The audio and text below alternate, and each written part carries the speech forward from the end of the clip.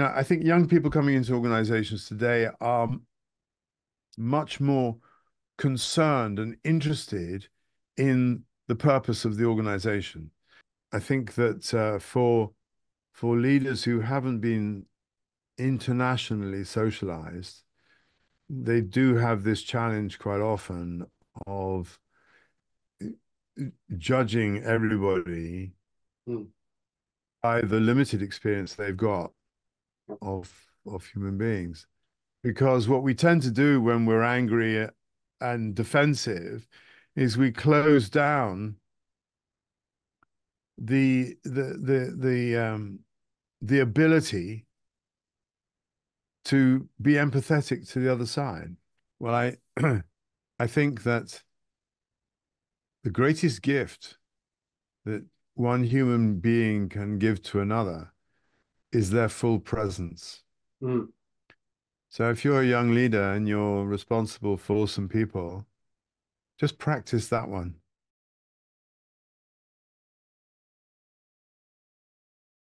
Hello, Team ET. Welcome to today's podcast. We're about to explore the world of conscious leadership and organizational change.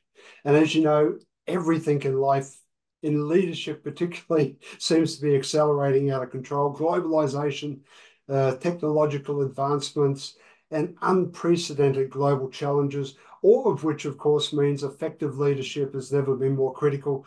And I'm happy to say that in our conversation today, we're likely to delve into a whole raft of different topics, but we're going to look at things such as cross-cultural complexities. We're going to talk about psychological safe workplaces. We'll talk about inclusion to some extent, I guess, as well as some nuances, some things that I had never heard of until I started doing a little bit of research, ready to speak today with our guest. And I'm going to try to pronounce one of these nuances now. I'm going to get it wrong, I know, so we'll come back and get clarification. But equine guided exponential learning? Equine, Equine, equine guided. equine. Okay. All right, we'll come back to that. But thanks, Tom. Look, I'm excited by this conversation. It's a whole minefield of topics. I'm happy to have our guest, Mr. Thom Dennis, here with me. So please help me welcome Tom to get into this discussion as we start to really uncover some of the strategies that probably not only overcome conflicts, but also help us build a level of resilience and cohesiveness within our teams. So, Tom, welcome to the ET project. As you can hear, we've got a broad scope to cover. Hope we're up to it. Wayne, thank you very much indeed. It's a delight to be with you, and thank you for speaking to me. I think probably a less civilized hour for you than it is for me. Uh, this is my time. So thank you for that. Before we get too deep into the conversation, Tom, I guess our listeners would love to know a little bit more about the journey that you've been on. You know, you've had a really interesting career. We're going to dive into that. But what's brought you in particular to where you are at this point in your career? Mm. Yes, it does depend a little bit on where one starts, but um, uh, yeah, I tried a number of things that didn't quite work for me. I tried to be an airline pilot, and they threw me out when I scared the instructors too much. Um, and then I was in engineering. Well, I'd been brought up as an engineer, really. My father was an engineer, and I worked in his factory on the shop floor. Mhm. Uh, and then, yeah, uh, after a number of years of working in different factories and stuff, I joined the Royal Marines, and that took me 17 years on a journey of adventure and experiences. But it also put me in the front of a classroom quite a lot, and I Mhm. hadn't really expected that. But I ended up talking about leadership in all different guises, and so that that sort of really informed me when I came out of the Corps in 1991. Right. at the end of the first Gulf War. And I looked for an organization that could help me do what I've been doing, which I subsequently found out had a name called coaching. Uh, but nobody had sort of called it that Mm. beforehand. And then I started a series of undertakings, which took me through really different aspects of leadership, Right. and really understanding leadership from a civilian point of view as opposed to from a military point of view. Although all the services, I think they would all say, are very different. So I did a master's in essentially the psychology of change, and that really informed a model that I still use today, which is working individually, one-on-one with, it tends to be executives, Mm. working with teams and developing leadership skills in teams, and then at an organizational level, helping change cultures, because cultures are really what drives an awful lot of the behavior that happens Yeah. in organizations. And that really brings me up to today. I've specialized in some industries, probably more than others, in particular banking, pharmaceuticals, and energy.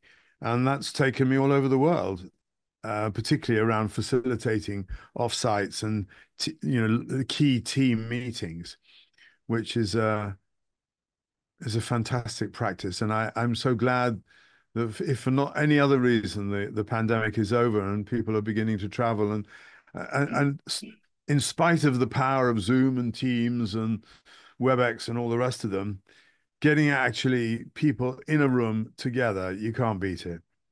And Hear, hear to so, that. yeah. Fully aligned with that. Your company is called Serenity and Leadership. And by the way, I think it's a fantastic name. When you use the word serenity, does it have any special meaning for you? Yes, I think it does. I, I think that things are moving so fast these days, Mm. and leaders are having to attend to so much more, so many more different pressures, and they're becoming much more stressed. And and are they good at prioritizing? Where do they spend their time? It's just so hard for leaders. Yeah. And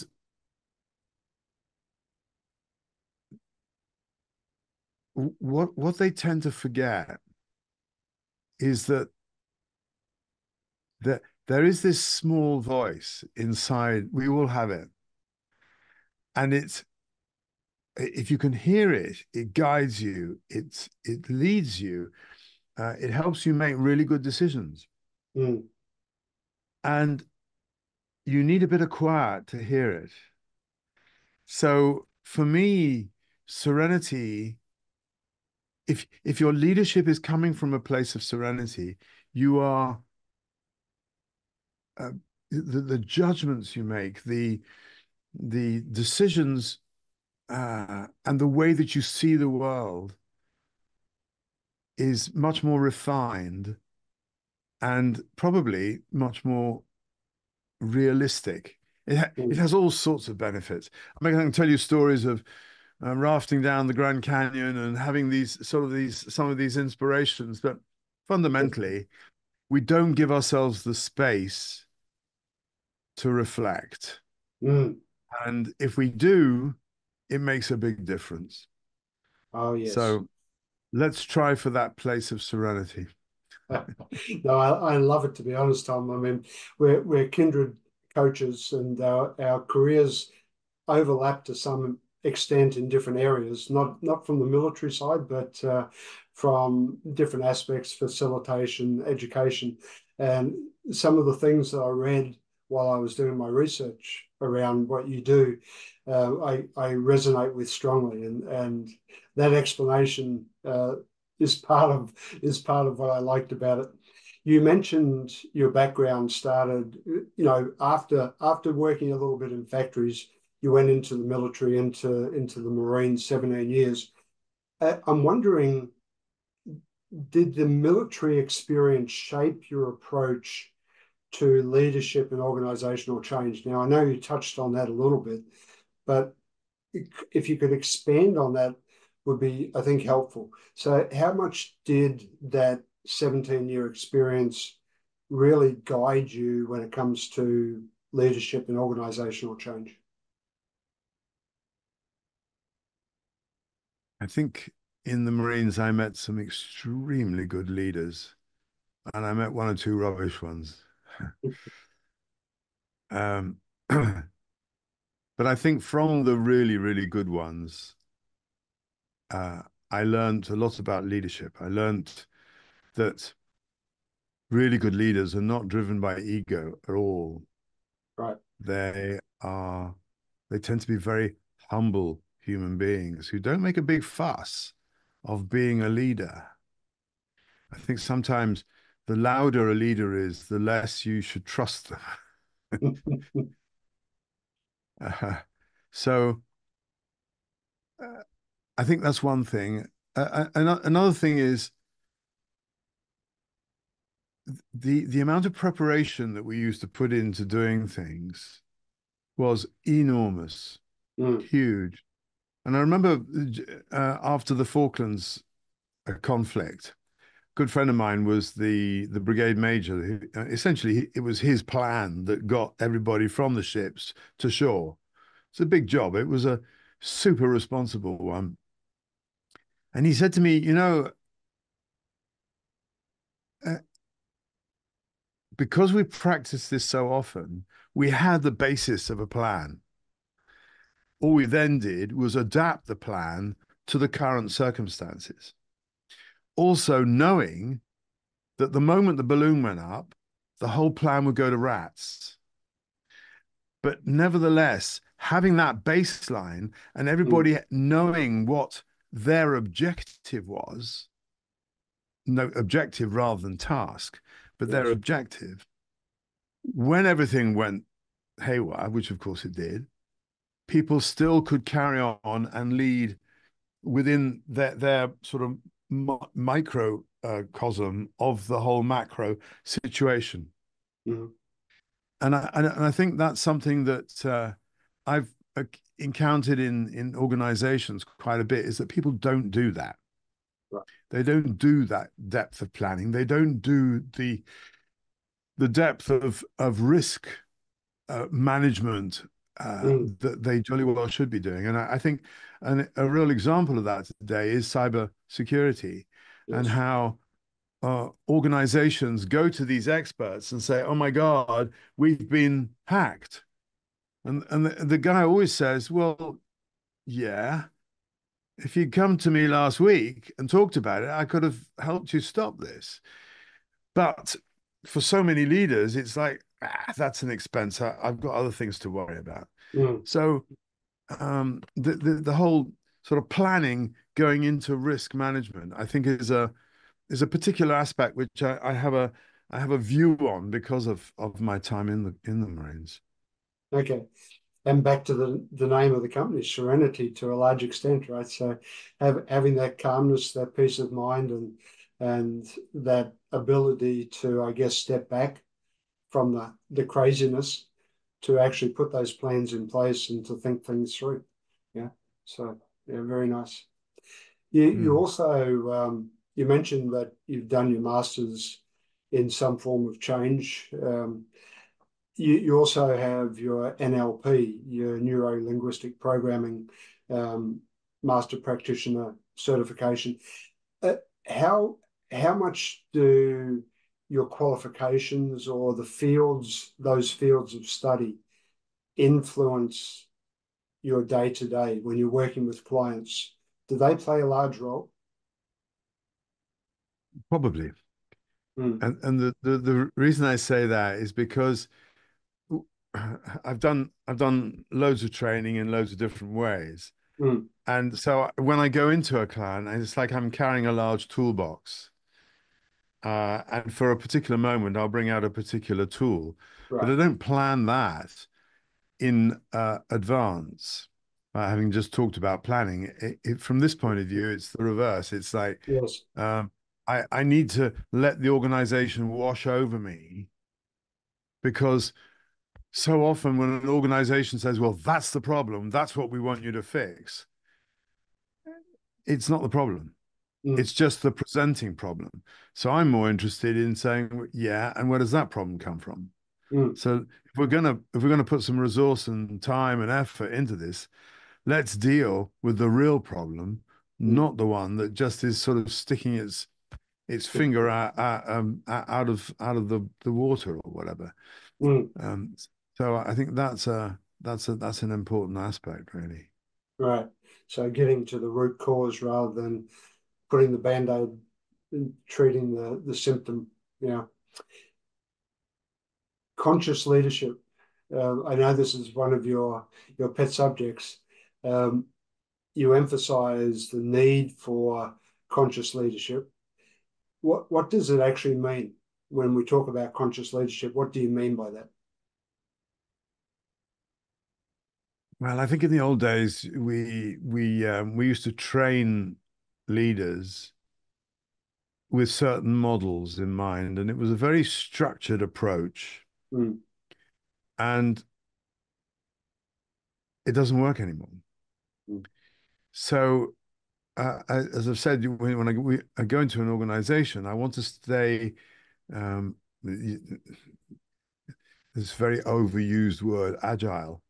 But yes. I'm trying to do a little bit of a dance to uh, just be aware of possible inputs from Mm, wherever. mm, And so for me, that's it's less using my head and it's more using my heart. It's more about feeling what's going on okay. and uh, the the point about being conscious a leader is that sense of awareness Mm, of what's going on. It's like our bodies are extraordinary expressors, and yet most of us spend our life completely ignoring what the body is telling us. mm, But if I'm in a particular situation, what I don't profess to be really good at this. It's something that I'm always trying to develop as a skill. But what I'm trying to do is to be sensitive to these the soft voices, the soft sensations, which actually are trying to inform me at a deep level of what's going on. That's conscious leadership. mm, It's at a more simplistic level, you could say, well, I come across you in the corridor of an office, and my whole system from from millennia from before sort of cuts in. So I have to assess you, I judge you, I make decisions about who you are and how you are and whether we're going to get on. Just based on at some level, there's some good information that we're getting energetically, but some of those decisions are going to be completely wrong. And so if I'm conscious, then I'm going to challenge those things. I'm going to say, I notice he's got glasses. I don't like people with glasses. Why mm, do I not? Because when I was 16 years old, I got filled in by a guy who had glasses. So I have this natural um, antipathy to mm, people with glasses. Obviously I'm making all this up, but if I notice and say, okay, he's got glasses. I notice that I'm now bringing an old belief mm, into to this. It yes. has no relevance in this moment, so I have to override it. But I have to do it consciously. Mm, And the thing is that we are driven by so many of these biases through our conditioning, through our lives, mhm, and it really warps the way that we react interrelate. And of course, yes. that's the basis of inclusion and diversity, which so many people are talking about. Mm, Um, it, Most inclusion is being put down in most people because of unconscious biases Hmm. and processes going on that have no validity Yeah. in the moment. So we have to challenge them. That's conscious leadership. I love that. We could that's the rest of the podcast. We could stay here for the I mean this area I really enjoy talking about as well. So I mean to get to that conscious stage, we have to move out of most where we spend most of our time in the subconscious. We have to then be intentional. You know, there's a whole dynamic that goes on with being able to become conscious. Um, I think you also talk about self-awareness a lot, and I can see you're leaning into that topic there with your answer. I always have one question around self-awareness, and that is, and this is just my own view, I'd be interested in yours. Um, I see self-awareness as our starting point, like step one, that we need to become more self-aware. Where I struggle, and what I talk with my clients a lot about, is the awareness is fantastic. It's a given. We must become more self-aware. But then learning to do something with the awareness is where I find a lot of people fall over. So we become extremely self-aware, and I could use myself as a case study. And then for whatever reason, we don't take the actions to modify or to change. So we don't regulate. What's your thoughts around that? I'm just curious. Hmm. Well, uh, we run an online leadership program, and the first module uh, is sort of titled "Know Thyself," Mm, and the second module is "Lead Thyself." mm, And I suppose, in a sense, what you're talking about now is the lead bit. yes. So I have all this information. So what am I going to do with it? Yeah. How am I going to apply that? Uh, and I think the two go sort of very much hand in hand. Mm, But sometimes I guess that one aspect of this is self-discipline. So I get all these prompts, I get all these thoughts, I get all this information. What am I going to do with it? yeah. And do I want to do anything with it? You look at social media today with Instagram and Facebook and all these things, and people spend hours just flipping, Hmm. from one image to the next. You see it particularly in kids, but also in adults. And I think partly perhaps what defines an adult is the ability to say, I stop now, Mm, because this is not actually my priority. right. Yeah. Yeah. No, it's a very fascinating topic. We could talk for a long time on it. You also talk a lot about psychological safety.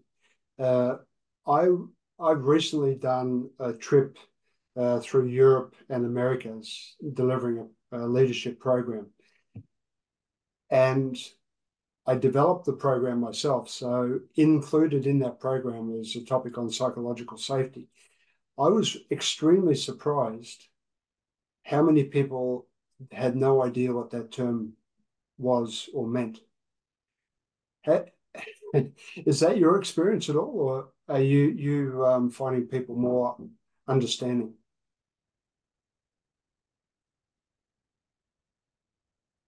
I think it for you and I, Wayne, it's quite easy to get sort of sucked into the communities that we dwell in, where Mm, conversations can be quite sophisticated.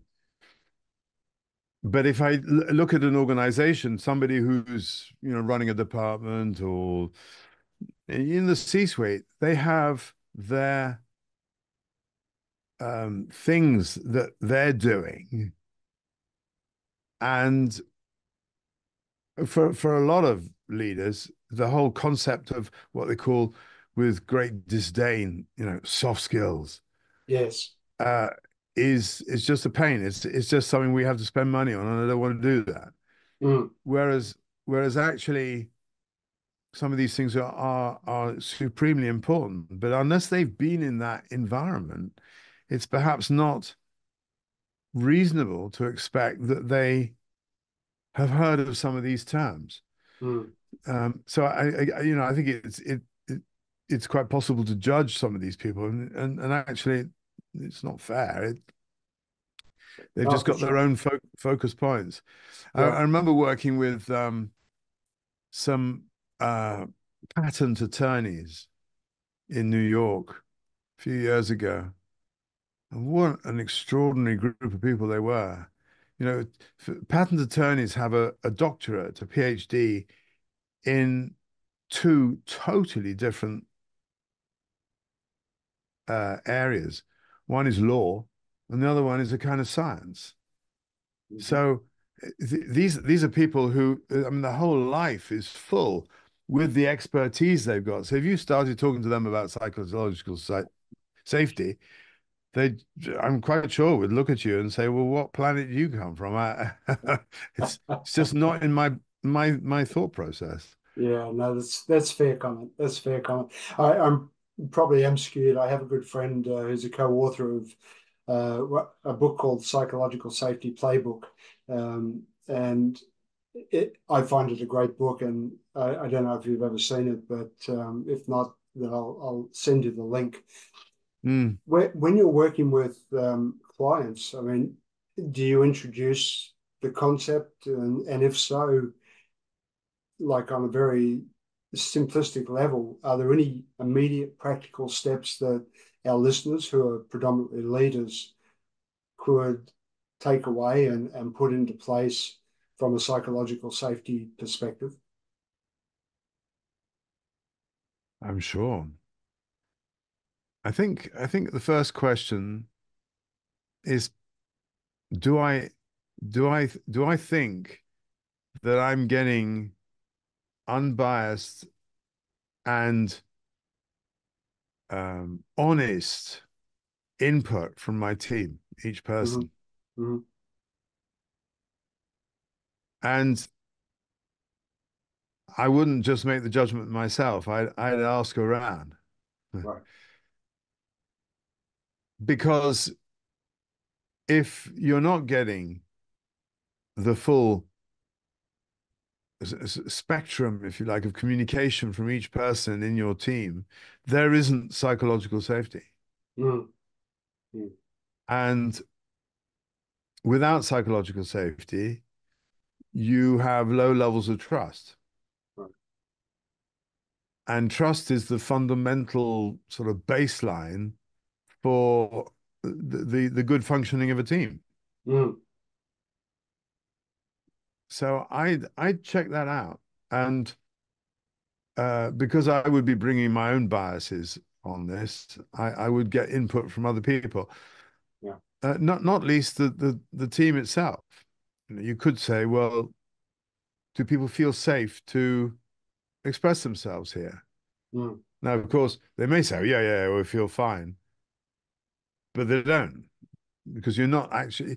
It takes a brave person to say, well, actually, no, I don't think you are getting the best from us. Exactly. But that's where you want to get to because when you begin to have that honest communication, then you're getting somewhere. Mm. You need the honesty that leads to something real, something authentic. Yeah. It's one of the things that we talk about a lot in our programs is don't expect that you introduce this one day and it's done. It's there. This is something that takes time. You're going to have to continually work at and with this concept to really bring it to life. To your point, yeah. Mm. Yeah. Yes. What about the But topics around? Oh, sorry, Tom, go no, sorry. Well, I was just going to say, psychological safety is incredibly important, on. and if a team feels that they can be themselves and they feel safe in that way when they're together, Yeah. that team will outperform the others. It will. Mm. Yeah. Yeah. I've seen that myself. I've witnessed it. I couldn't agree more. What about a couple of topics that sort of run in parallel to psychological safety, and they are topical, as you mentioned a couple already, diversity and inclusion. The broader topic, I guess, is social responsibility, and then tagged on to diversity and inclusion, we now have equity or equality and belonging. Where do they fit for you within this whole psychological space, if you like, and trying to bring them to bear in an organization? Mm.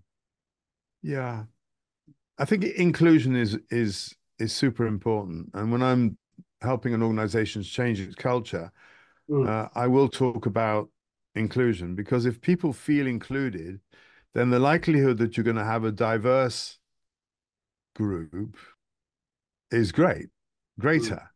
mm, And where you have diversity, you're going to have more creativity. You're going to have more creative conflict, which you really need, yeah. uh, because you're getting different input from different people from different backgrounds. Mm, So that's really, really important, I think. And is without that lot, equity, you can forget really. mm, yeah. Uh, so that's sort of on that side, and the corporate social responsibility. I think that's uh, I, I think it's just down to those dynamics. If you have a leader that's encouraging that level of trust and safety, then the conversations that might come out and say, "Hey, boss, uh, let's spend an afternoon next month and go to the local school Mm, and give our services, doing whatever it is, digging a trench or painting a wall. I don't know, whatever. I think that organizations today really need to be challenging themselves, particularly in terms of what is their footprint mm, on this earth. In other words, are they here just to make money, or is there something deeper and more meaningful that the organization is is involved in doing? And if that's the case, what is that? I think young people coming into organizations today are much more concerned and interested in the purpose of the organization. And interviews tend, not all around the world, clearly, but in a lot of places, to be much more two-way. So it's not just about, oh, well, we've got 10 people to interview and we're going to make the choice. There's also, well, those 10 people are much more likely today to say, well, are you the employer that I want to work with mm, rather than work for? And so there's this mindset, and I think a lot of leaders, particularly older ones, are finding that whole concept of challenge really quite difficult to deal with. mm. But it's actually very healthy. Oh, yes. Organizations need to be thinking about their footprint. They need to be thinking about what effect they're doing their business is having, and also if they're producing products or whatever, what effect the products are having. Mm, You look at microplastics now, they're finding microplastics in pretty much every human being on the planet. mm, Well, that's and nobody knows what the effect of that is going to be yet. yeah. But you could say that plastics firms really need to be exploring that and doing their thing rather than burying their heads in the sand and looking at, well, how do we mitigate this? How do we reduce this? Because we have a social responsibility not just a responsibility to shareholders to make money. Mm. It's a huge topic, of course, right? And the whole ESG movement with the social responsibilities in the middle there. Unfortunately, my own experiences, I see it still for the most part lip service and people satisfying the legislative need rather than actually taking that responsibility you're talking about. And you know, stepping up to the plate, so to speak, and say this is who we want to be as a company, not just the largest profit maker that we can be, type of thing. So I have to ask you the next question, Tom, which is about this thing I uncovered when I was doing some. Well, I should say first of all, one of the things I enjoy about being a podcast host is the research, and the reason is I get to learn so much as I'm looking at each guest. Invariably, I come across something that I didn't know about. And in your case, happily, I experienced several of those moments. So thank you for that. So the first one, of course, that I've already mentioned and failed miserably at pronouncing was, and you'll have to guide me again, Equine guided. guided experiential learning. So please enlighten the listeners as well as myself. What is this all about? Well, of course, it comes from the Latin equus for a horse. Mm, And uh, I came across this work, oof, quite a long time ago when I was studying family and organizational constellations. mm, And I found that there was this guy in Holland that was using a horse rather than human beings as representatives. And so I went out and found out all about it. And then when I was in the States shortly afterwards, there was a client of mine who said, "Hey, look, we want you to facilitate our offsite, but we want to do something different." mm, And so I said, "I have the very thing." And so I did some research and found, of course, in America, the horses are ubiquitous. So I found this pair, one um, a therapist and the other a a kind of horse whisperer, really. right. Uh, and so I said, "Well, look, can you work with this team?" And they said, "Yeah, sure." So we ran this afternoon exercise, which was really drawing out how the team was communicating internally. The thing about horses is that you can't lie to them. Okay.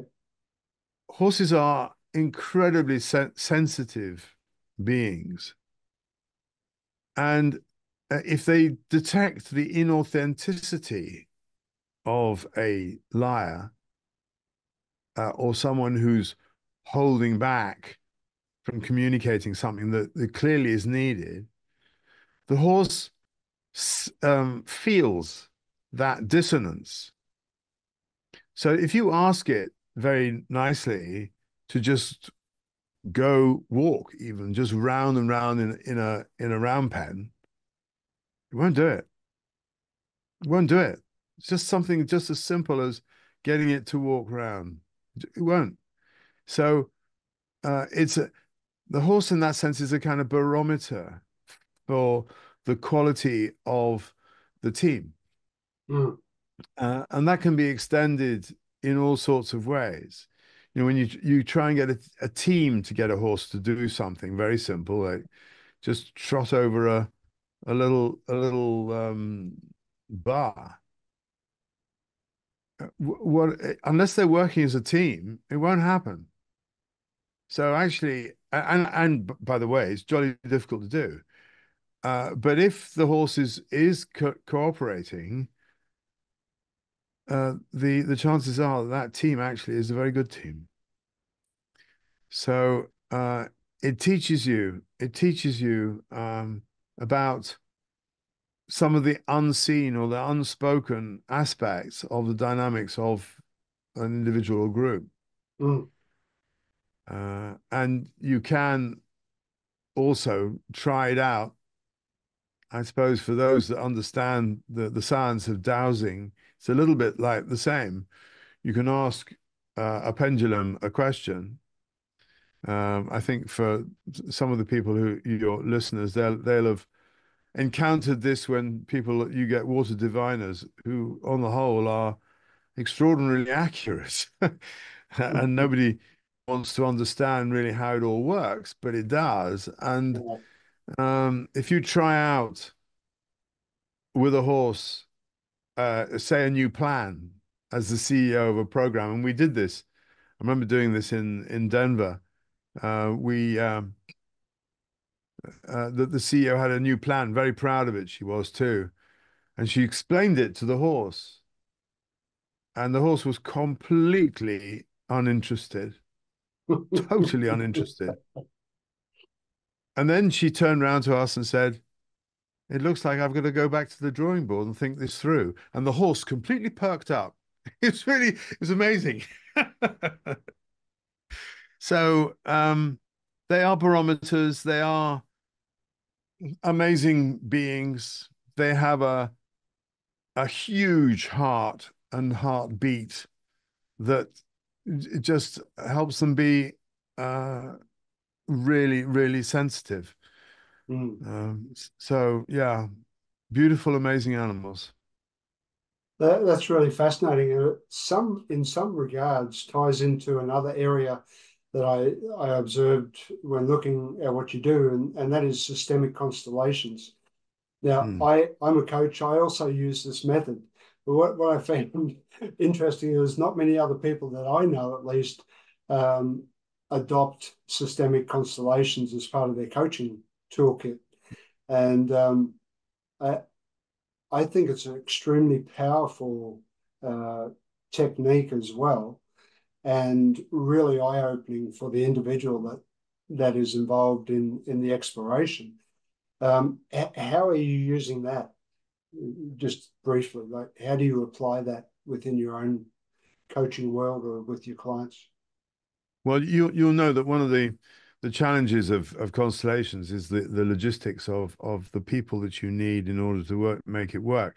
And getting people from within an organization to produce the people doesn't really work very Mm. well.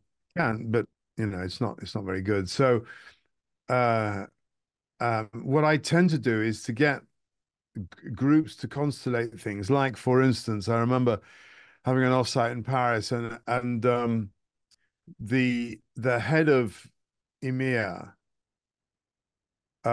was trying to understand the dynamics of what was going on across all the different countries that he was responsible for. Mm. And I just got people to stand relative to each other and how they were communicating, which is a kind of constellation. It's not the conventional sort, Sure, but sure. just using that, it it highlighted a number of things very quickly where one department was feeling left out. Mm. And there were a group of people that actually the work they were doing was being particularly despised by another group. And that Mm-hmm. that actually wouldn't have come out otherwise. But it was a really good indicator Yeah. for work to be done. So it's a bit of a hybrid, but that's certainly one example of how I've done it. Yeah, as you explained there, I think it can be so powerful. So I I have a hybrid version of it myself. So I have a board, and we have the wooden figures, and the client moves the figure relative to the rest of the team, so to speak. But when you can have the real people in the group, it's much more dynamic. It's Yeah, I guess akin to doing in-person training and virtual training uh, in a to a way. large Yeah, extent. Yeah, yeah. yeah, yeah, yeah. I've got a million questions, and I know we're always pressed for time. Um, I'd love to get into cross-cultural challenges and just understand a little bit about your thoughts. One of the things that I see in the world today is that we have such a globalized workforce, particularly for the larger organizations. And there seems to be a huge gap with the cross-cultural intelligence of a lot of leaders. Now, I know you've worked with organizations in many parts of the world, so I was curious how you see that. I have my own thoughts, but I'd love to hear how you see that situation.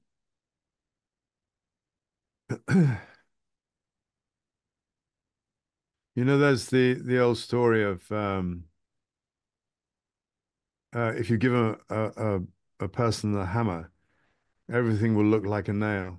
Yep. And I, I think that for leaders who haven't been internationally socialized, they do have this challenge quite often of judging everybody Mm. by the limited experience they've got Yep. of human beings. And the fact is that, and you must know this better than most, I guess, because of your time in the Far East in China and so on. Uh, People are very different, and their cultures are very different. Yes. And I think that what is incredibly important is to honor that, Mm. so that you're bringing a level of curiosity rather than judgment to any interaction with someone from a different culture. Mm. And as I've already said, when I talked about meeting you in the corridor and not liking you because you wear glasses, we do have all these beliefs Yeah. Yeah. and limiting ideas, which actually cripple our ability to get the best out of people from all different backgrounds. Mm. Um, and we go back to self-awareness. The whole sort of idea about um, uh, really understanding what the conditioning that we bring. It's like um, you can only see somebody through the lenses of your conditioning experience. And that act can be incredibly limiting. And so finding ways to drop that and to, as I said, be curious, learn about other people, learn about other different cultures, and then not to apply that learning indiscriminately. Mm.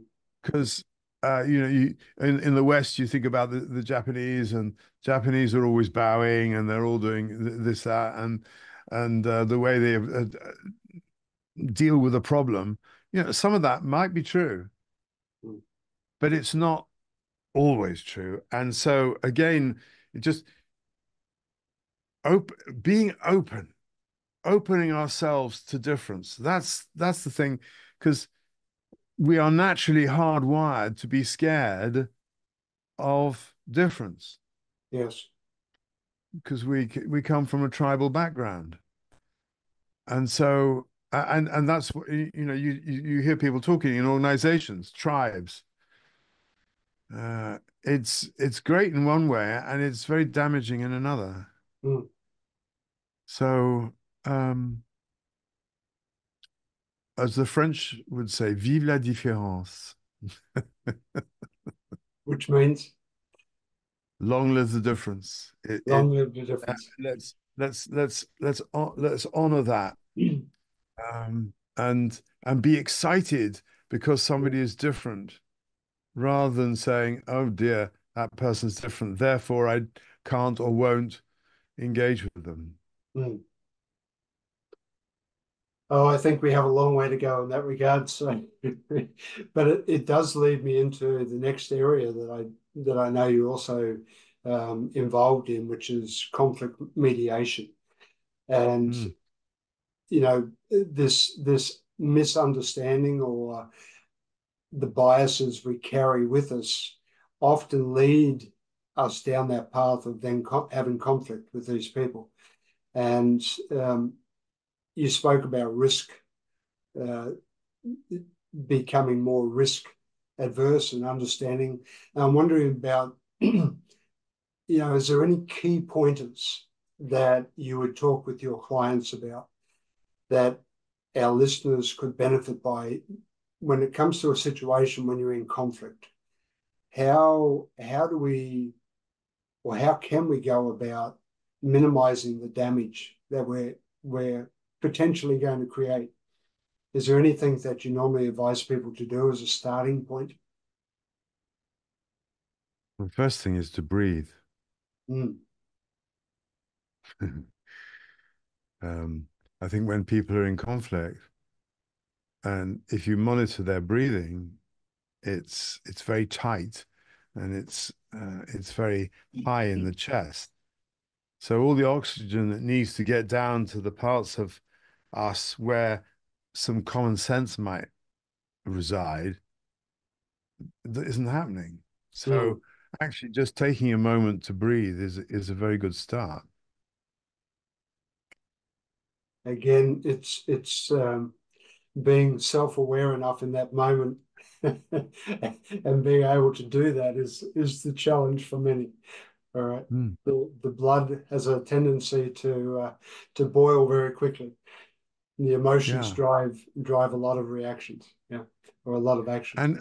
And we live in a world where there are so many examples, dreadful examples of how to relate. You only need to look at Gaza and what's going on there. You don't need to look any further than that, in a sense. Oh yeah. So um, I, I think that the next thing, I've said it before, is encouraging curiosity. Mm, If you can get people to be curious about the other side, what's making them say this? What's making them dig their heels in? mm, And if you can do it to get people to just cross the room and be the other party, yeah. that can be enormously powerful. Yes. Because what we tend to do when we're angry and defensive is we close down the ability to be empathetic to the other side. Mm, So I think those are good start points. You know, everybody's right in a way, yeah. and they won't see it that way. They'll think they're right and everybody else is wrong. But it's so much easier when you've got to a stage where, like for instance, when if you and I are fighting, right, and the facilitator says, right, Tom, listen to Wayne. So Wayne, you explain your situation and where you're coming from. Right, Tom, now you give that back to him. You relate to him what he has just said. Mm, And it gives people that time, that pause, where they have to think not from their own point of view, but from the others. yeah. And very often that's enough to break the dam. Mm, very So true. yeah, there's a lot of little Mm. things like that. We often introduce the Thomas Kilmann model to help people understand what their own style is.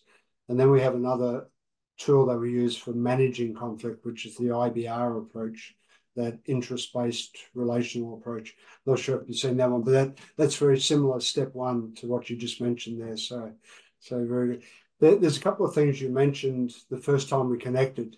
And I just want to go back to those because they really stuck with me. They resonated for some reason. The first was you said voicing things often brings clarity. And as a facilitator, as an educator, of course, couldn't agree more, right? But I'm just wondering, is there an example that comes to mind where you've actually seen yourself voicing something, and as a result of talking about it, you've become clearer yourself? Is there any, I know I'm putting you on the spot a little bit here, but is there anything that you could share with us that could sort of illustrate the point behind that statement?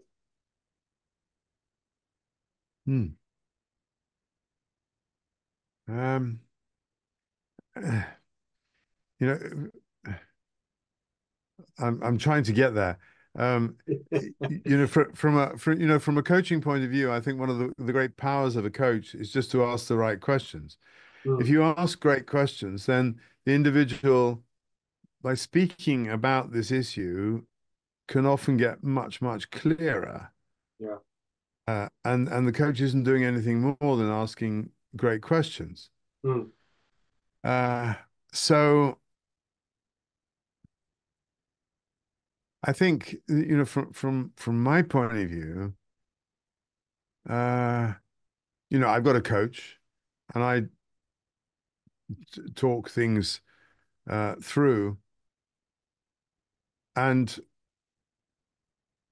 uh, I'm struggling to find a good example just to no, it's okay. um, Well, I didn't mean to put you on the spot with the question, but well, I, it's I like I like the comment very much because I also resonate with that. And even reflecting, somehow then when I can talk about what I've reflected on, helps me to get to that point. So I can imagine. The other thing that you did mention, and I had to go away and think about it in more detail. So you really got me thinking about it. But we were talking about the current world dynamic and how it's being spurred on by different events like climate change, war, pandemics.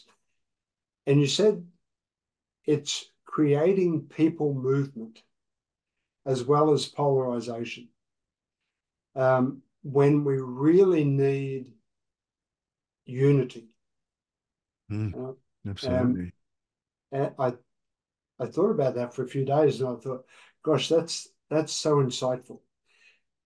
What's the background to what you're meaning by that statement? Well,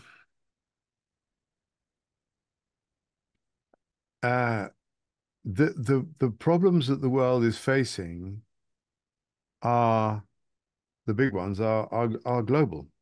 Mm, You, you know, you I was uh, I was thinking about uh, birds and animals movement. If you look at birds that fly halfway across the world, that they're not interested in boundaries between countries.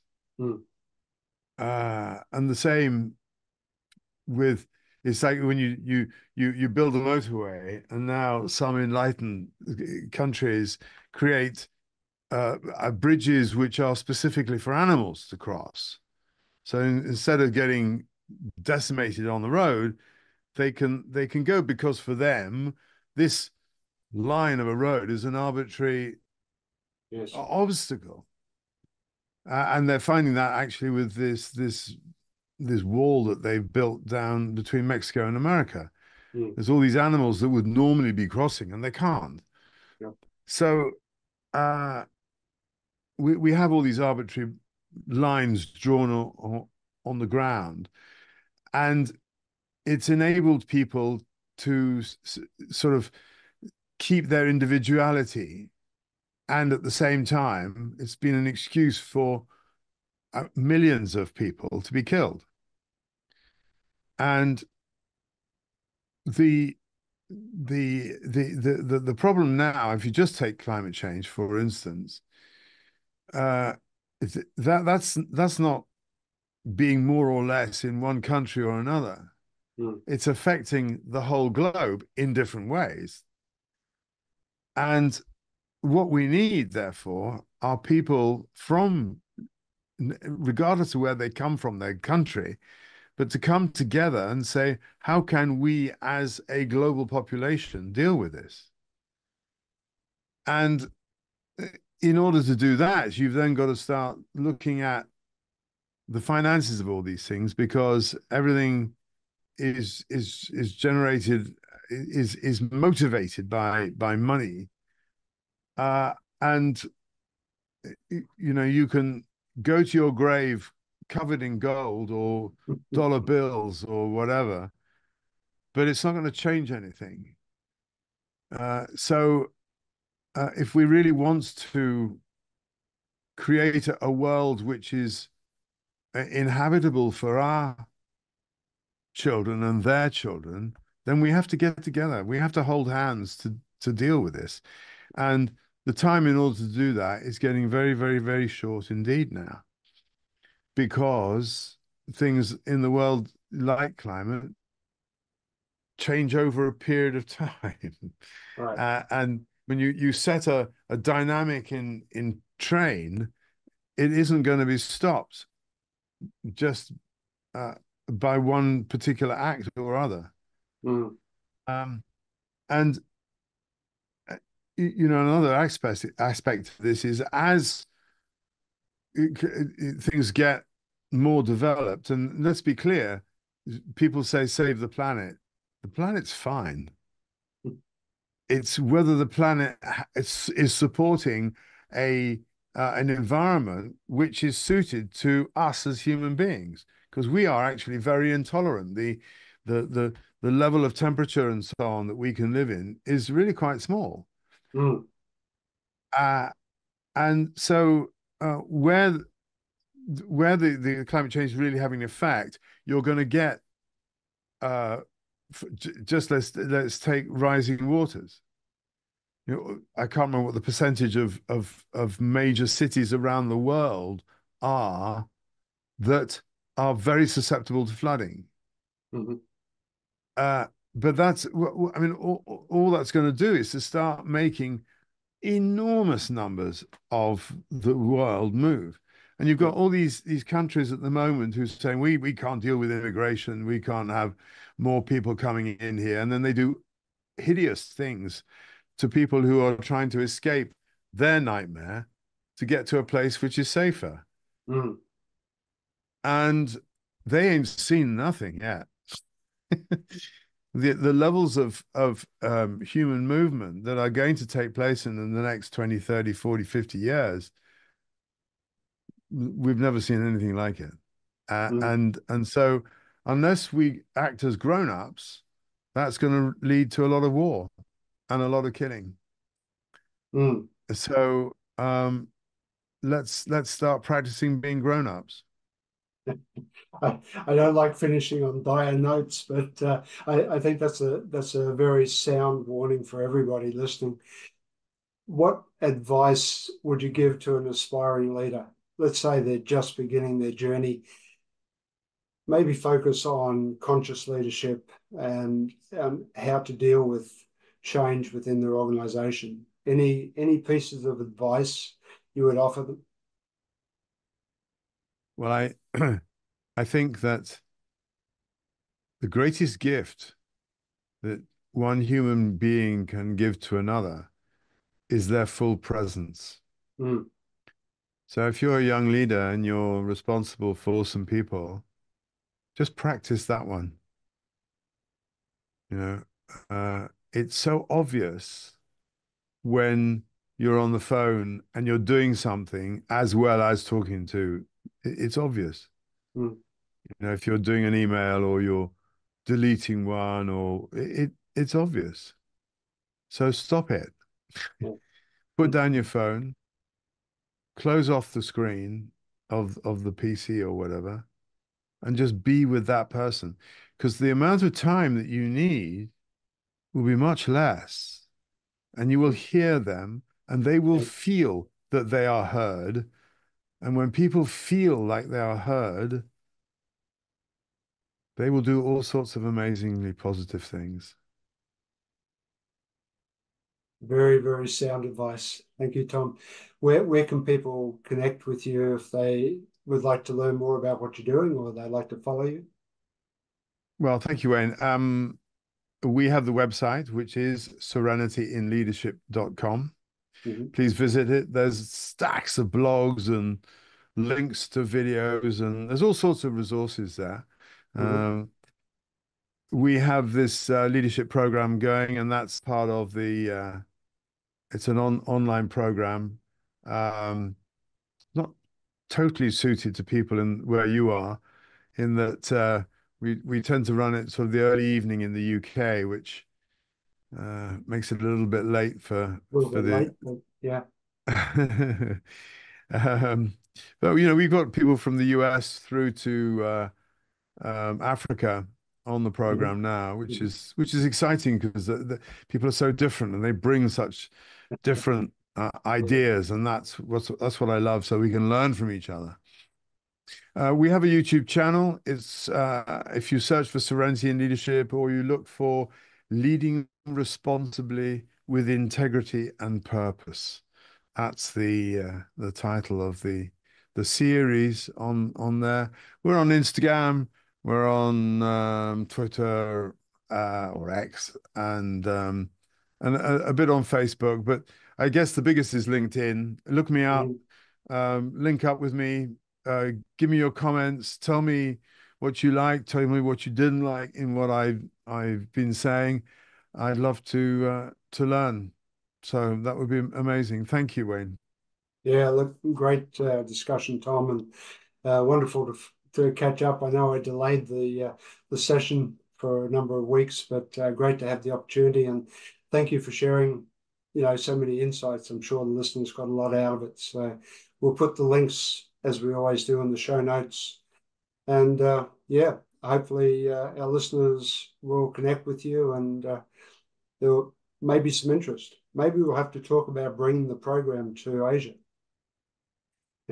Well, I'd love to do that. Because I did work with an oil drilling company, and as they moved around, some people splintered off. So I've got some contacts in Singapore, Mm, and I'm over in Australia a fair amount because my son lives in Perth. So I'd love to come over yeah, more to that part of the world. That would be great. there you go. All right, Thom. Well, thank you very much for being a wonderful guest on the ET project, and we'll keep in contact and catch up next time. Brilliant, Wayne. Good luck yourself. Thank you. So what are you waiting for? Hit the subscribe button below and click on the bell icon so I can pop up in your feed occasionally with a great tip for your ultimate growth.